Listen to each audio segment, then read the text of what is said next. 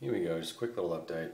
The Austrian forces have now moved, and let's just see if we can get this right. And what I decided to do was flip the formation counters over so I can see the numbers, because it is just not going to be convenient for me to keep track of everybody. And I did randomize these, and I've got them all listed down here. So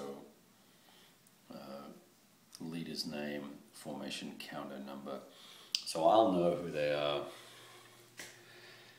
I being both players, but I'll know who they are. You may not necessarily know who they all are. So here we go.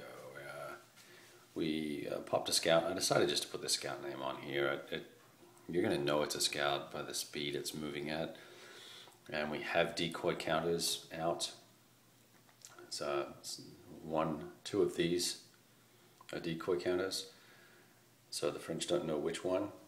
And we have the left corps moving down this way or this way, and we move the Liechtenstein, his forces, let me focus that for you, his forces down here, and these guys advance down here, and I put a decoy, one of these two is a decoy, out as well.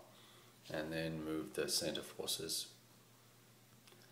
and that is the Allies' first turn. Alexander is already nervous, and we will continue on for the next after the movement phase. So we're done with the movement phase for turn 1, and we are now going to go to the non-fire phase, close combat, rally, which there will be none of for the first player.